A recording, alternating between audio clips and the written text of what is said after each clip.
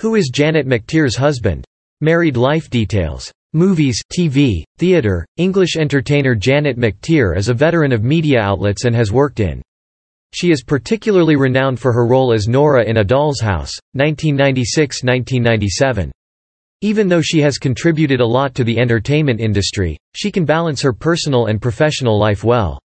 Keep scrolling to find more about her married life with her husband.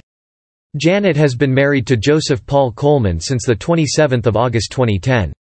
Janet McTeer poses with husband Joseph Paul Coleman at Jessica Jones Season 2 New York premiere in March 2018. Photo. Getty Images. Janet met her husband when she was in a Broadway play she was starring in back in 2009. Janet's husband, Joseph, is a poet and fashion consultant. However, Janet and her husband share 2 children of their own. The actress was born on 5 August 1961 in England, making her a Leo zodiac. Her parents are Alan McTeer and Jean McTeer. Janet stands at 6 feet 1 inch, 1.86 meters. Following that, she appeared in a variety of hit TV series like Damages, 2012, The White Queen, 2013, The Honorable Woman, 2014, Battle Creek, 2015, and Sorry for Your Loss, 2018–2019. Her film debut came in 1986 with the movie Half Moon Street, in which she portrayed the small role of Van Arcady's secretary. Further, some of her hit movies include Tumbleweeds, 1999, Songcatcher, 2001, Hannah Arendt, 2013, Paint It Black, 2017, and The Exception, The Kaiser's Last Kiss, 2017.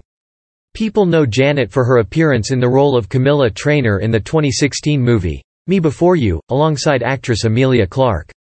The Damages, 2012, actress was trained at the Royal Academy of Dramatic Art.